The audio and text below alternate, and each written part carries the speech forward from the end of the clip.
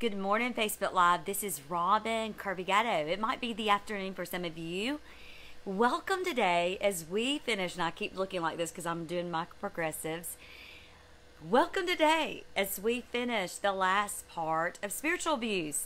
I am so excited because this has been an awesome journey. I have gotten a few messages about people that have watched this spiritual abuse series, and they have been so blessed. And if this series just blesses one person, that is how much the Lord loves you. That just for that one person, God loves you so much that He had me do this broadcast series on spiritual abuse just for one person, even one. Amen. Hey, Katie Higom, thank you for joining in. So good to see you, lady. And I'm going to clean these really quick before we get started. And then we will also get into prayer. And I just cannot wait because this is going to be one of my favorite messages that we are going to end with. Hey, Kim Mitchell. So good to see you on here. Thank you for joining in. Thank you, Katie. Thank you so much. And I am pulling up scripture right now to make sure that I have it ready for you all. Oh my goodness. It is going to be super awesome. Super, super awesome. Let me get to, hold on, the actual chapter of the book. We're going to get into Zechariah. Hey, Patricia, I'm praying for your recovery, sister. Love you. Thank you for joining in. And we're going to get into such an awesome, awesome, awesome scripture. Let me just go ahead and pull up Bible Gateway and get the Hebrew ready. Hey, Janice, God bless you. Thank you for joining in. So good to see you. And we will have the Hebrew ready. And it is going to be phenomenal. That's all I can say. Phenomenal, phenomenal, phenomenal. Like, that is my favorite word right now with this teaching series. God wants you blessed. Hey, Debbie Hawkins. I so love you. So good to have you on here. And as the other people join on, we will go ahead. Hey, Liz Rodriguez, I love you. Thank you for joining in. We will go ahead and enter into this broadcast in prayer. And let me get comfortable because I can tell it's going to be an amazing broadcast. And who knows how much I will be sitting all over this couch to get into this screen to bring this message of truth. Amen. God, we welcome your truth. Hallelujah. We welcome your truth within our members. And we thank you for the power of Holy Spirit, who is the Spirit of truth, and that God, you are that clay maker. You are the molder of the clay, and we submit on the potter's wheel as you mold us and make us into the image of your truth, and you bring it within our members. And God, let there be some pruning today. Let there be freedom. Let the truth of your power come inside of our body and deliver us, hallelujah, where we know the truth and the truth sets us free. In Jesus' name, amen. Oh my goodness. I'm so excited because I know when Holy Spirit brings you the truth, it will set you free. And understand, I know it is not me. Okay, I am just a yielded vessel who's crazy enough to totally be persuaded that I am hearing God and I'm bringing messages, which is what I absolutely love when I think about the particular minister, A.W. Tozer. A.W. Tozer. Hey, Barbara Voigt, I love you. Hey, Lisa. A.W. Tozer said, a true minister, basically, and I'm summarizing it, a true minister of the gospel brings God's word every time. And every time they bring the message, they know that their reputation is on the line. They're prepared for persecution. And they think nothing of the persecution that is to come. That's a minister who doesn't water down truth, but that doesn't care about the possibility of losing finances from the church, the possibility of losing a fan club, and you shouldn't have a fan club anyway if you're a true minister of the gospel, amen, because you're only lifting up Jesus Christ, and he's the one who's famous, not us, amen. And a true minister of the gospel is not going to hold back in saving their reputation and having people hate them or say bad things about them. And that is what this series is all about, because I can tell you, since I have been doing this series, the persecution has been ramped up and people are not happy, and that is totally fine with me, because I'm all about one thing: pleasing the Lord God Almighty, Jesus Christ, my Savior, and witnessing by the power of Holy Spirit of the testimony of Jesus Christ, which comes from the Father, amen.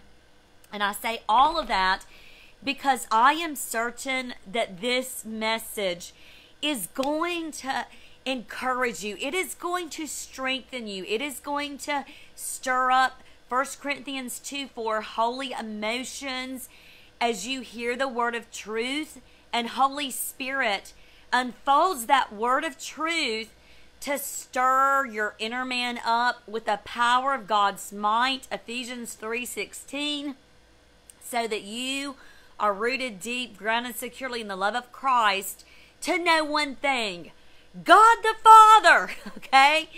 Jesus came to interpret the Father. And those that are in a place of spiritual abuse, as we do this last broadcast number 5, on spiritual abuse, the emphasis is going to be that you know the interpretation of the Father. The interpretation of the Father. And the reason that I bring that up is because those that persecute, and again in the text that we're looking at today, as in the other past broadcasts, you're going to see two people groups. You're going to see those that have bad fruit, Matthew 12:33, you shall know a tree by its fruit. And you're going to see those that have good fruit. And those that have good fruit are the persecuted. Again, I've been saying for the past few years, especially as a megaphone over the last 2 years, that the persecuted church is the real church. The persecuted church is the real church. And if you're being persecuted, first and foremost, rejoice, as in Matthew 5:8-10, that you are blessed for being persecuted for righteousness, for great is your reward in heaven. And when men revile you for what you're doing as a Christian for the gospel, oh my goodness, all I can tell you is you need to count yourself blessed and to count yourself part of the remnant, the real church. My concern is those that are not persecuted. That is my concern. And the reason it's my concern is because it could be, not that it is for certain, but it would make me consider, to assess and evaluate, to examine whether or not I'm standing for truth. And the reason I say that is because those that stand for truth, you're persecuted. And again, as I've mentioned on other broadcasts, you necessarily do not even have to say a word. It is the fact that the truth has been operative inside of your members, that the very presence of God is made known. Isaiah 60:1, arise and shine above this place of prostration in which circumstances have kept you. Shine, for your light has come. Truth has come from God himself, and the glory of God, his thoughts and opinions, have risen upon you. And God will bring nations to the brightness of that rising. And it's because you know you're absolutely nothing. 1 Corinthians 2:2, Paul chose to know nothing, to have knowledge of nothing, to make his persuasion of being known of nothing except for one thing, Christ Jesus and Him crucified.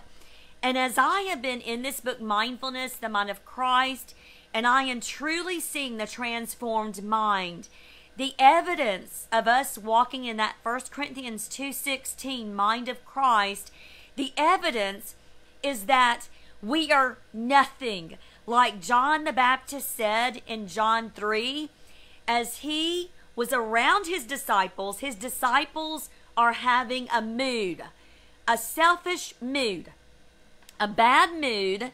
And the reason that they're in a bad mood is because Jesus is here, and Jesus's disciples and Jesus are baptizing, and they're jealous. John the Baptist's disciples are jealous. And this is what John the Baptist says. Now, I just had to bring it up just because I can just imagine, I can just picture John the Baptist saying this, and it absolutely blesses me every time I think about it. As I taught this in 2014 in God's Firewall School of the Prophets with the Book of Song of Solomon and physics and mathematics. It was absolutely phenomenal. So here, let's go to John 3. John 3, and let's look at Jesus with John the Baptist. Let me get to where John the Baptist says that I must decrease so He must increase. Verse 30. Well, verse 28. Verse 28.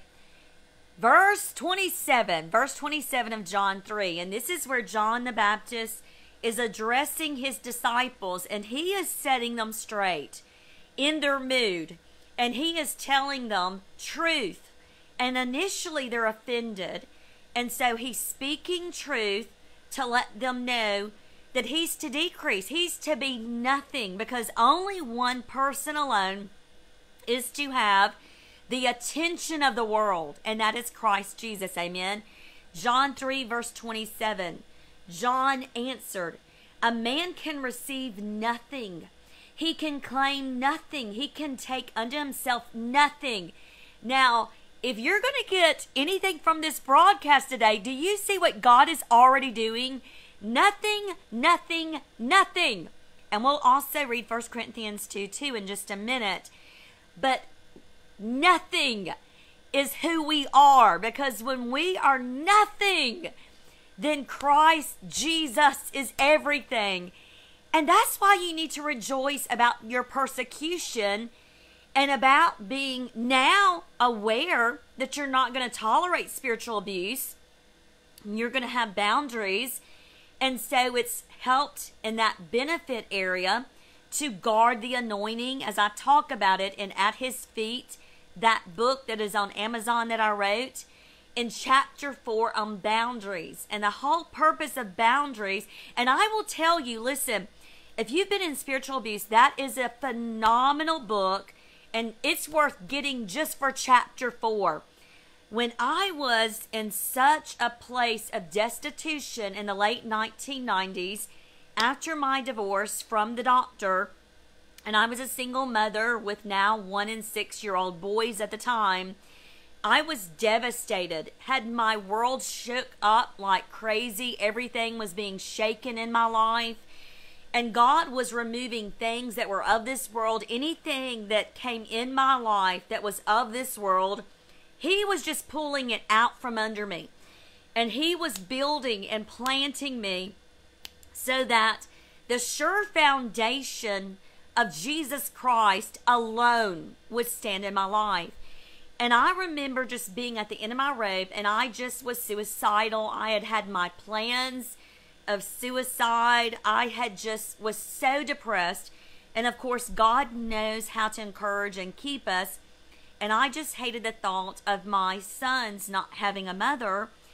And God knew that that would be one of the things that would turn my mind away from that mental assault of just being so utterly distraught. And I remember one of the things that God did was bring Henry Cloud into Birmingham, Alabama. He's been in a couple times into Birmingham. And he did a workshop, a conference, and it was all on boundaries. I was an outpatient psychotherapist, and I brought in Dr. Henry Cloud's tools. He's a psychologist that works at a hospital, and one of the things that he really establishes is boundaries. Now, his book is phenomenal. His workbooks are even greater. He has also a book on safe people, a workbook on safe people.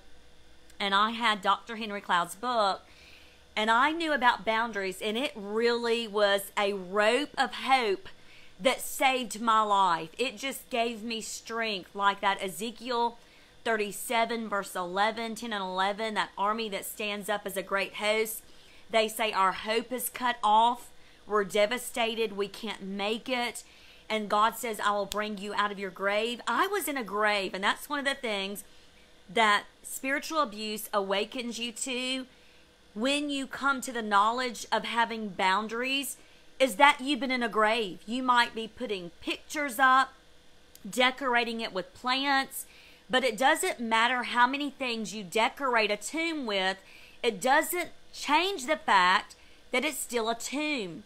And that is when God showed me the message, what's been your tomb will become the womb.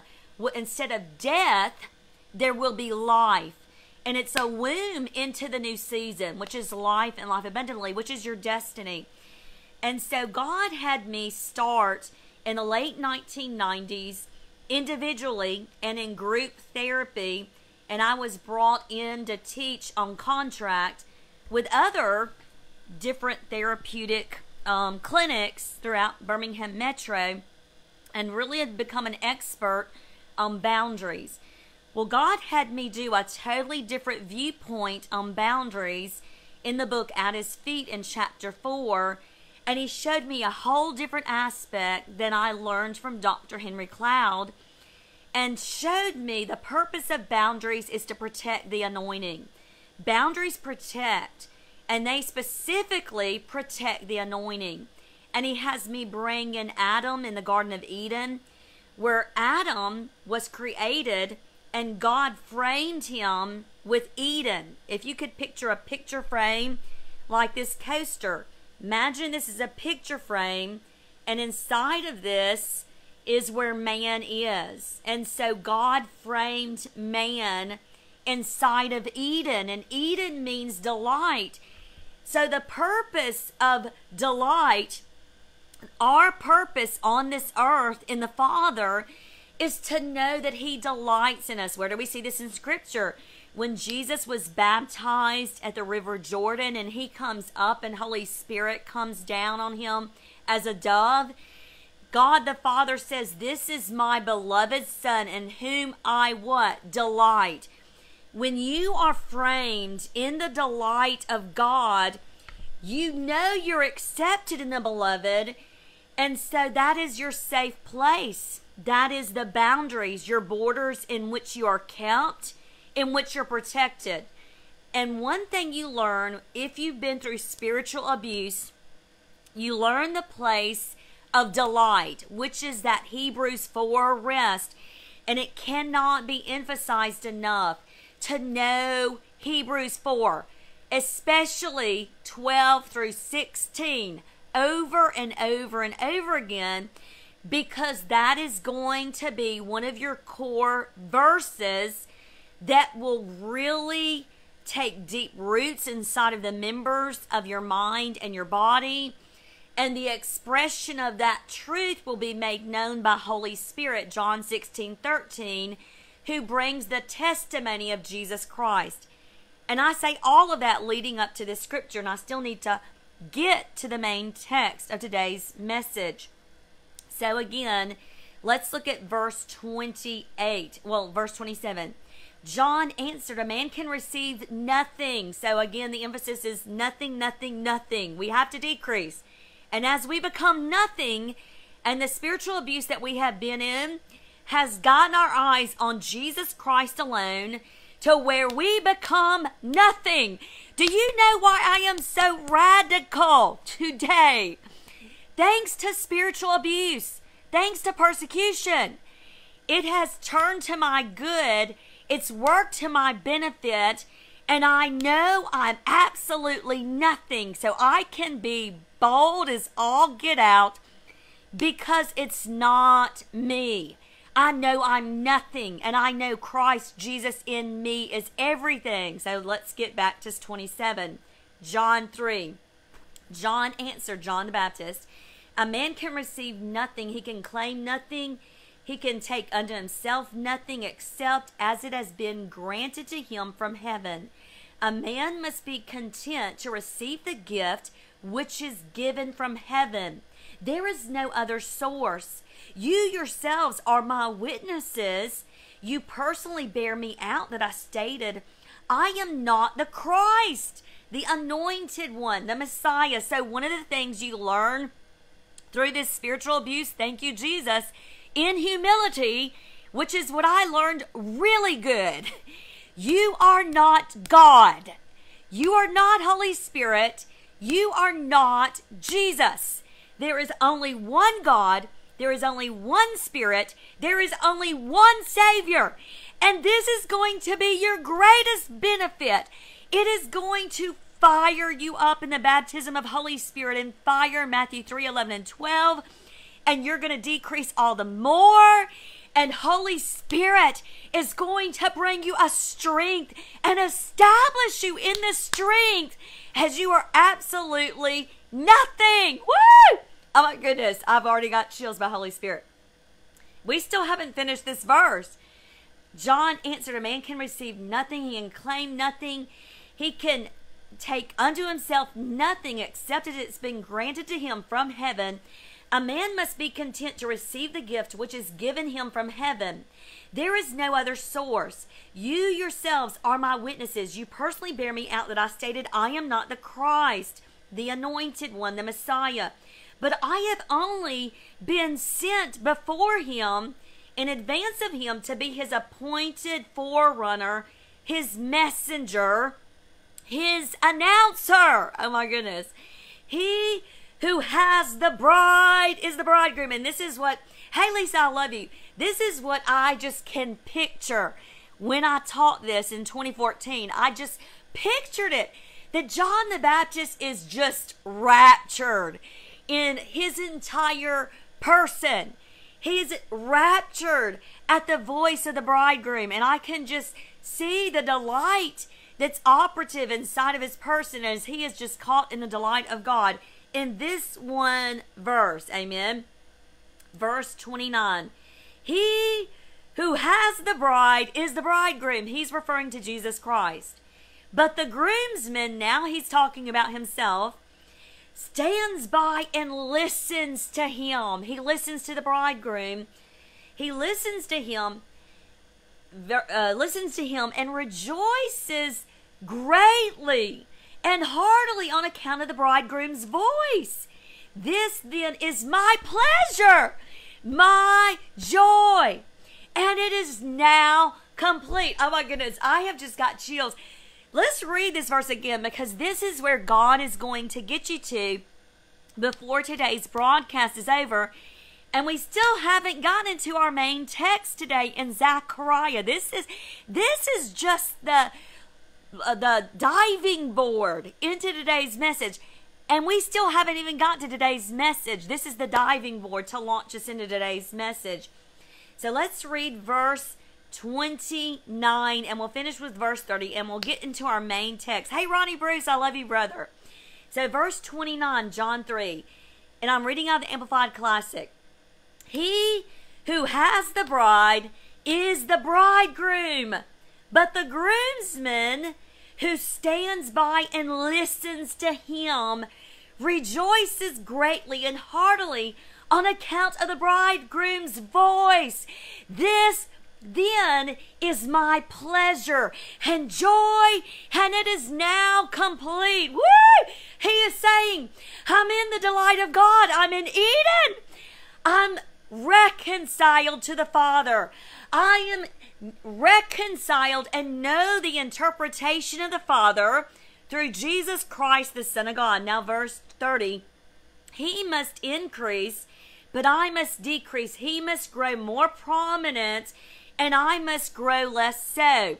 So let's look at John 1:18, and then we'll get to our main text, because we have to get to that main text. Oh my goodness. I cannot wait to see all that God is going to bring out with this main text.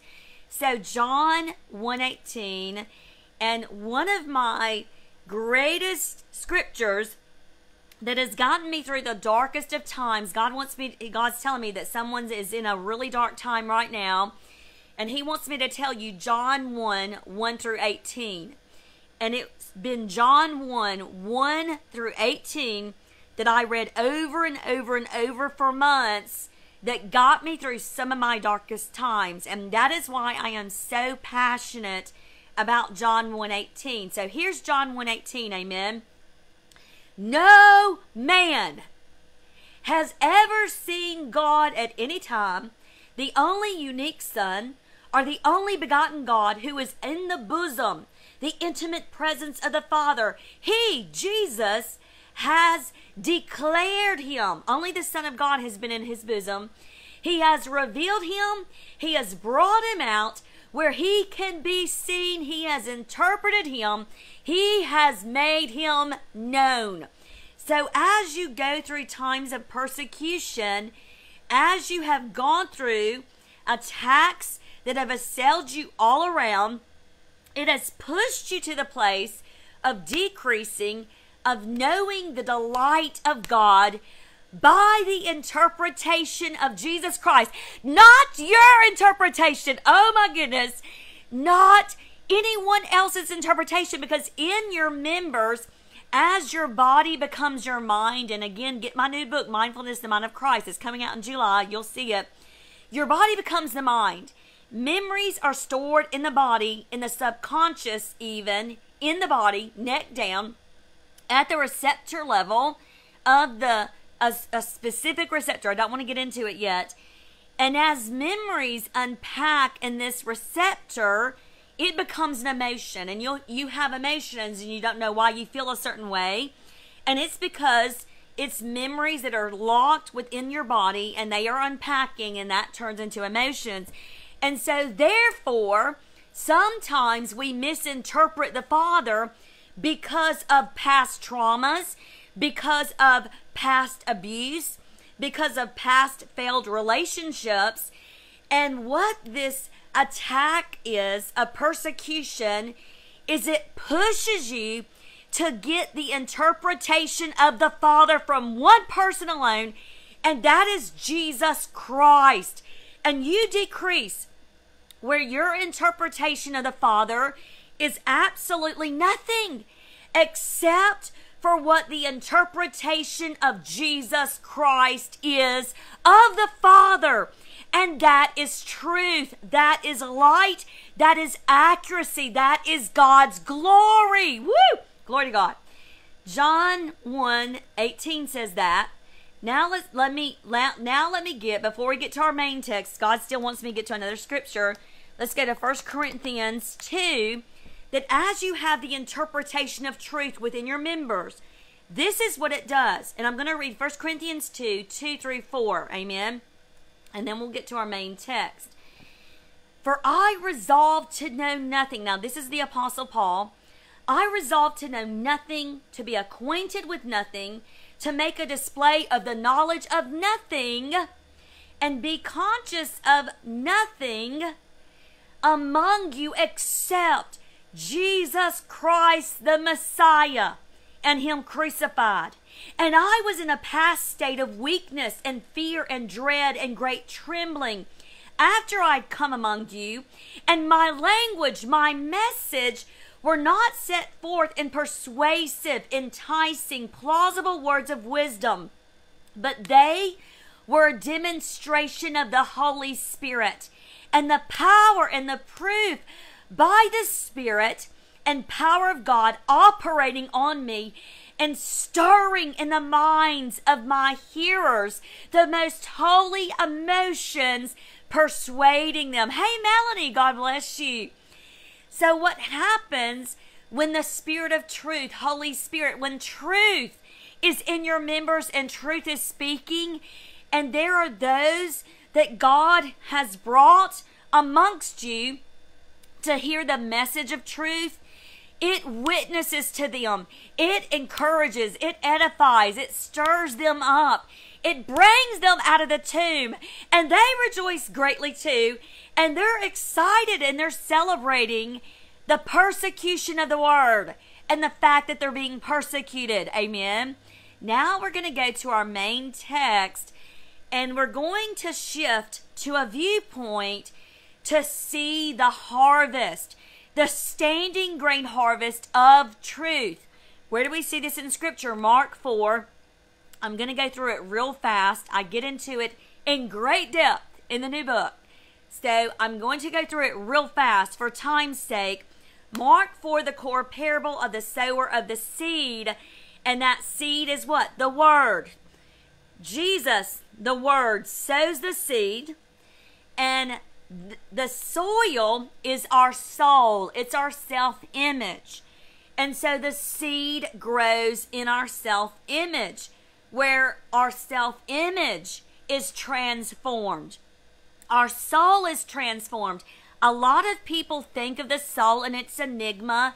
It's a mystery. So I liken it in my book all throughout to the self-image. That's more analogous, more comprehensible to the person, to where they can understand, okay, my soul is my self-image. So what is being transformed is my self-image, to where I think better about myself. I see myself as the delight of God. I see the Father's love towards me. I interpret the Father. He loves me. I want to draw near to Him in repentance. He's drawing near to me. And so it just gives you an entirely different interpretation of the Father. And then after that parable, immediately a parable behind it in Mark 4, starting in the 20s, talks about a light coming into a room, and it compares that light to measurement. And so that light, again, is a measuring instrument. It's truth. Light in Scripture, in a positive form, is always truth. And so the light is in the room, and the light brings truth inside of the darkness. And so immediately after that is another parable, and it's about talking about how the seed grows. And it says you go sleeping, and the seed is planted, and a shoot comes out, and before you know it, there's a standing grain harvest. So, truth comes upon the Word.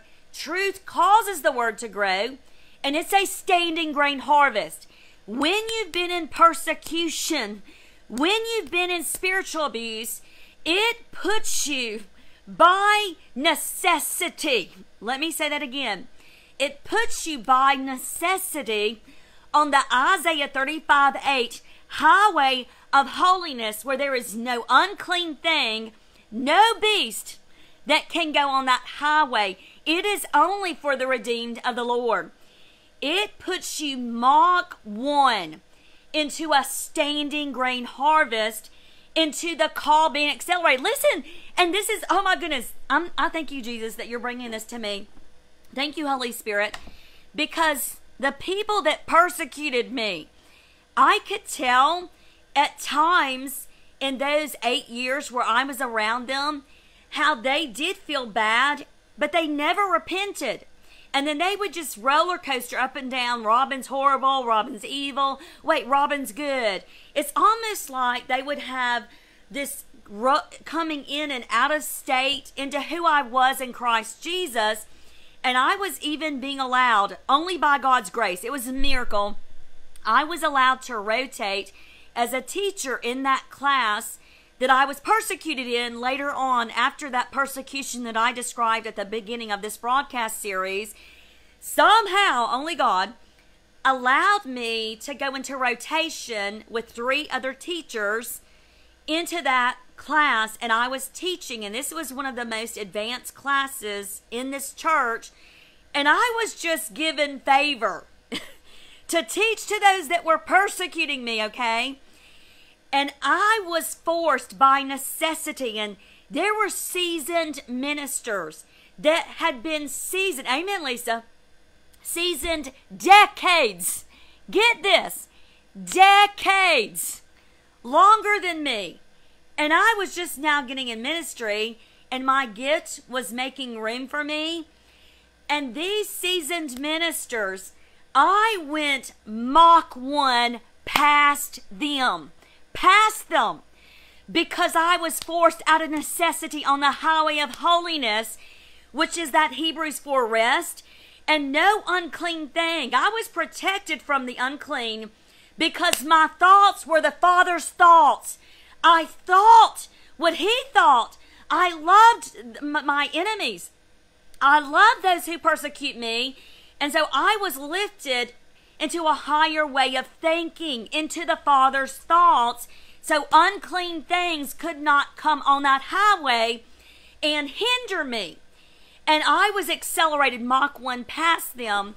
That I will even share this, that right before I left there, and I had stopped teaching right at the end of my last teaching in that place, he said, that prophet said, the one that persecuted me the most and still persecutes me to this day, says I'm a false prophet.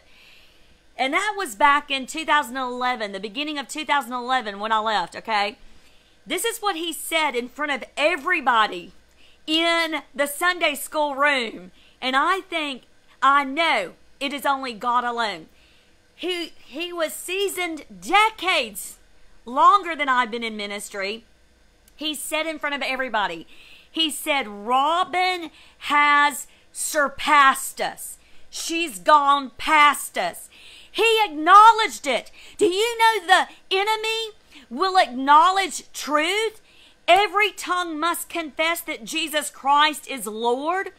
And when you decrease, hallelujah, and Jesus Christ increases in you, the enemy will acknowledge the gift because it's not you. Woo!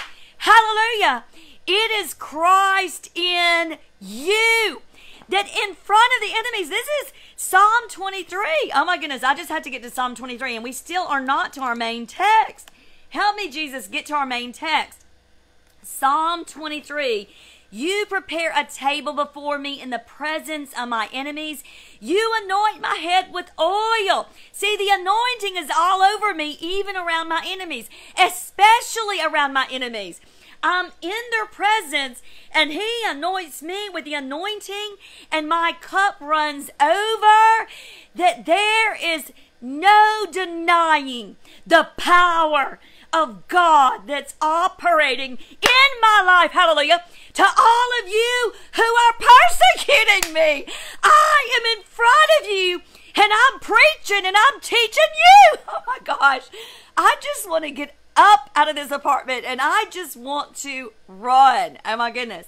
So now let us look at Zechariah 10. We're finally getting to it. We're going to end today. What a phenomenal crescendo to end this broadcast series. Zechariah 10. So I say all of that, all about Mark 4, all about the harvest, to end with this broadcast series talking about your harvest. Amen. Zechariah 10, verse 1. Ask of the Lord. And again, I've written a workbook of the Watchmen series, just like I did Tesla.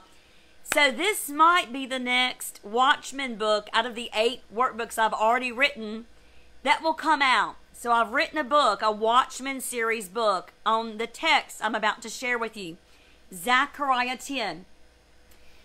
Scripture says, ask of the Lord rain. See, when you're in your persecution, you ask God for rain. Because there's about to be a torrential downpour. And you have to understand, rain in this Hebrew word is not just a light rain. It is the same as in Joel 2, where He will send a rain. Ask of the Lord of the harvest to send that rain. It is a torrential downpour. It is like a tsunami rain that's coming on the harvest. Amen. Ask of the Lord rain, and we can liken it to Elijah. in 1 Kings 17 through 18, those 2 chapters, where there's a drought. See, God will put you in a place where you're persecuted. Oh my gosh. I just want to run. Where they have a drought, and I have those dreams. I had several dreams that there was a drought there. There was no water. In all the dreams that I had there was no running water. There were spiders' webs in the showers in that church, in the dreams that I would have, and there was no running water. God will put you in a place that is in spiritual drought so that you will be like Elijah and you can see the rain, because there's a hunger and thirst within your members, and there is a necessity that you get the rain. I know, Lisa, I'm about to run. That you get the rain. Oh my God. Bless the Lord for persecution, because it's given you a necessity for rain, for the harvest. Amen. Ask of the Lord rain in the time of the latter or spring rain. It is the Lord who makes lightnings which usher in the rain and give men showers and grass to everyone in the field.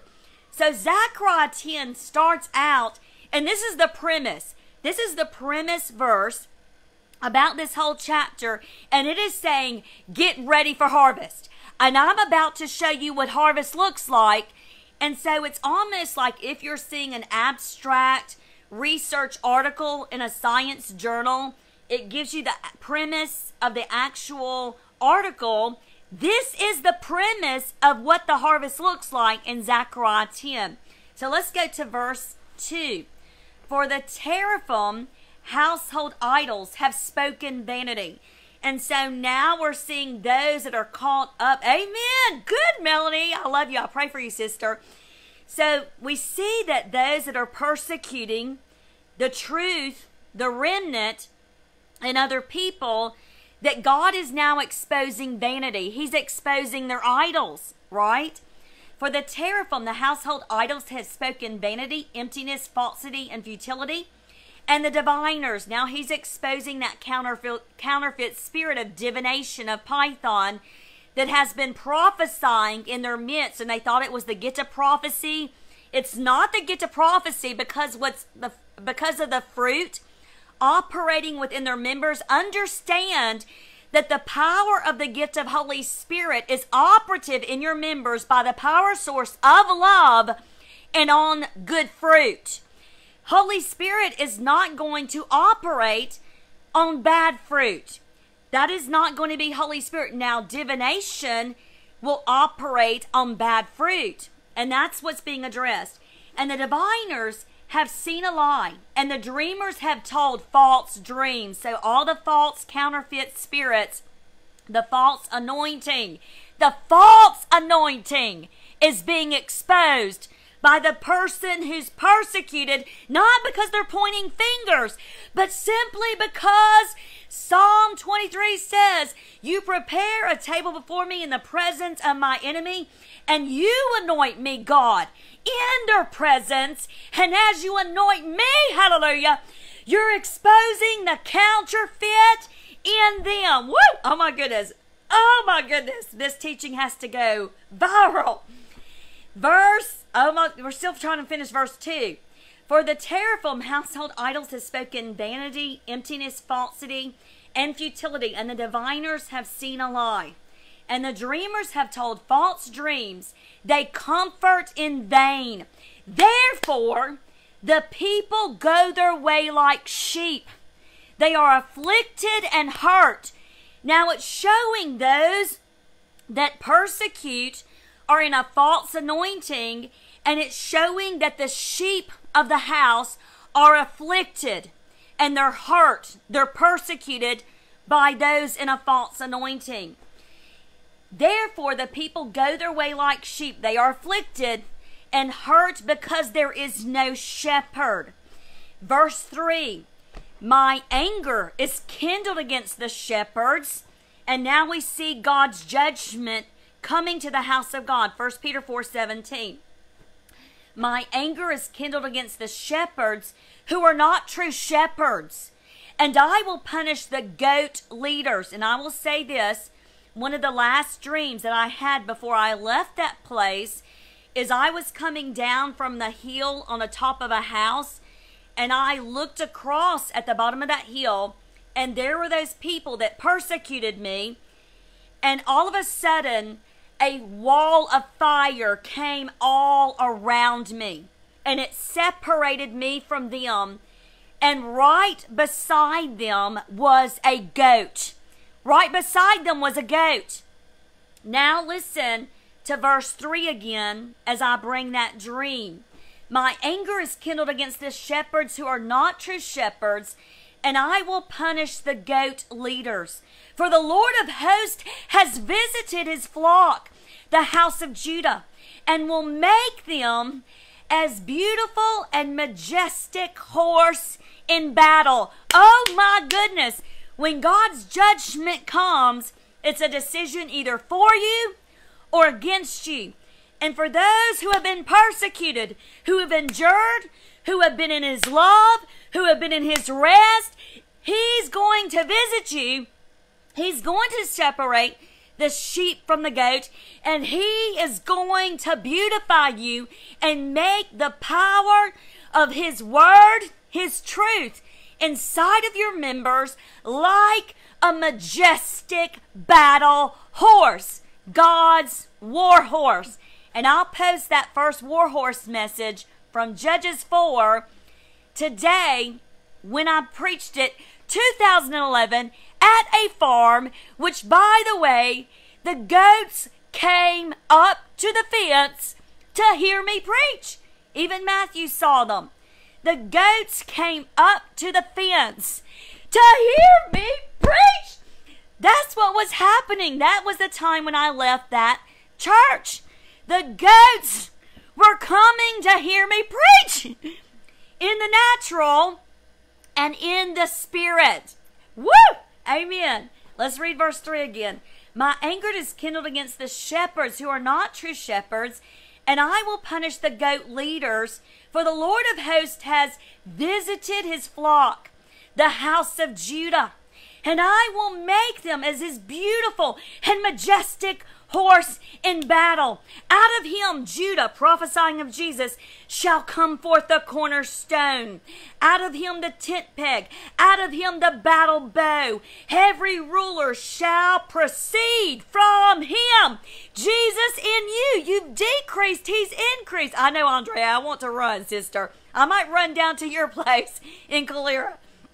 Verse 5, and they shall be like mighty men, treading down their enemies in the mires of the streets in the battle.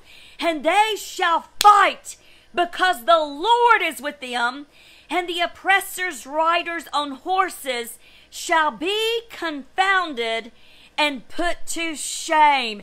Do you see this, saints of God? That God is going to work all things to your good, that what doesn't kill you makes you stronger. And instead you've decreased. Christ Jesus has increased in you. The Lord of hosts, Psalm 24, who can ascend the hill of the Lord? He that has clean hands and a pure heart. That spiritual abuse, that persecution is to work that in your members. Who has not lifted his heart up to an idol nor sworn by his lips anything false. The separation of the sheep from the goat. Unto this generation, that this is the generation that will seek my face. Unto this generation, he shall reward them with righteousness from the Lord God of their salvation. Open up, you ancient gates. Open up, you ancient doors, that the King of glory, the Lord strong and mighty in battle. So the Lord of hosts, you see it all through Scripture. That's who visited Isaiah in Isaiah 6. That's who visited Gideon. That's who visited Joshua.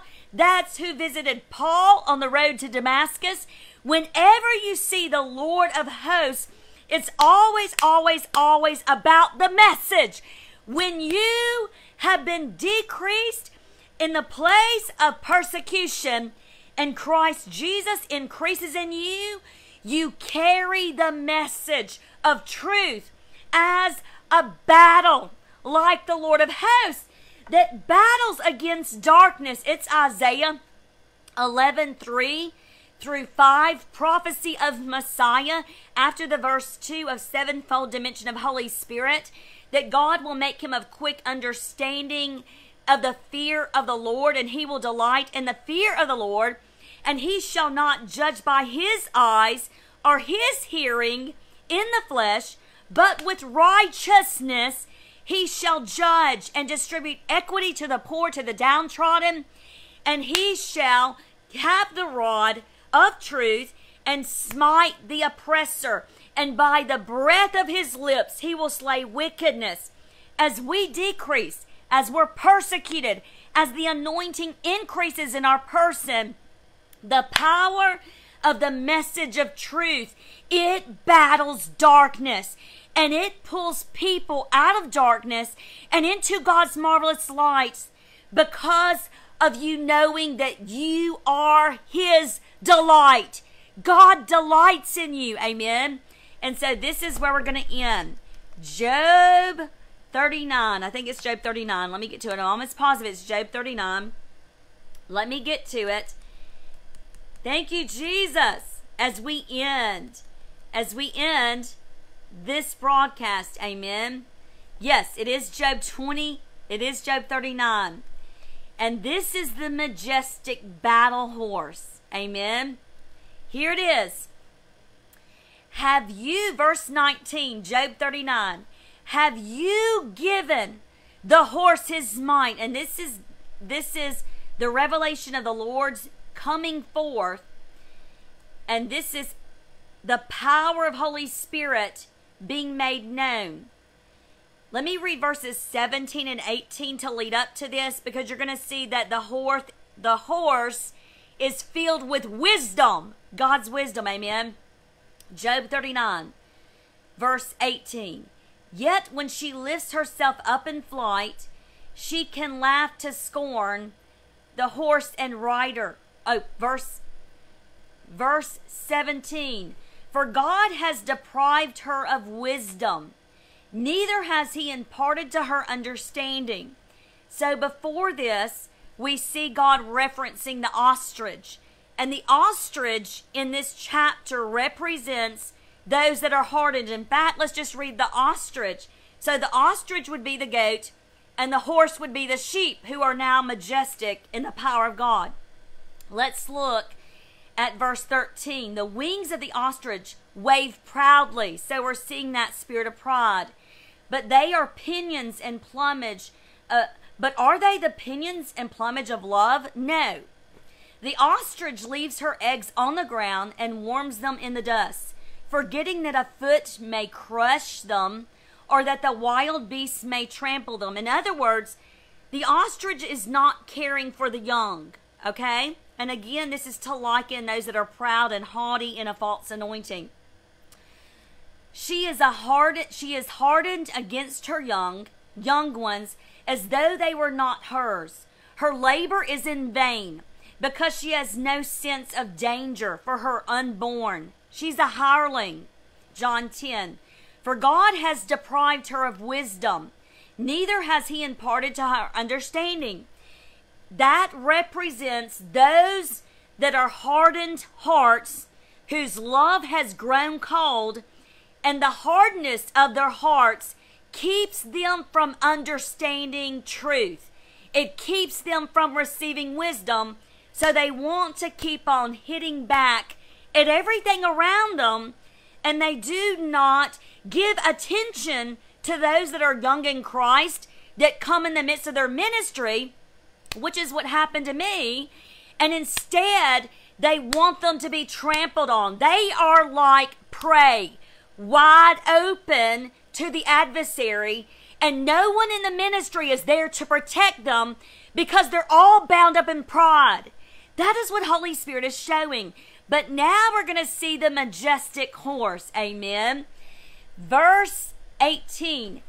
Yet when she lifts herself up in flight, so swift is she can laugh to scorn the horse and his rider. So we see the persecution of the ostrich with the horse. And then the next verse, it says, have you given the horse his might? Have you clothed his neck with a quivering and shaking mane? Was it you, Job, who made him to leap like locusts? The majesty of his snorting nostrils tremble. He paws in the valley, in the place of persecution. He paws in the valley and exalts in strength. He goes out to meet the weapons of armed men.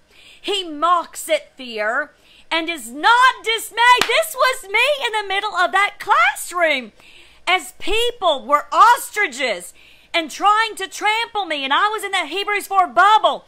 I was laughing in their face. I was laughing in their face. I was the horse. Oh my goodness. Let me read verse 21 again. He paws in the valley and exalts in his strength. He goes out to meet weapons of armed men.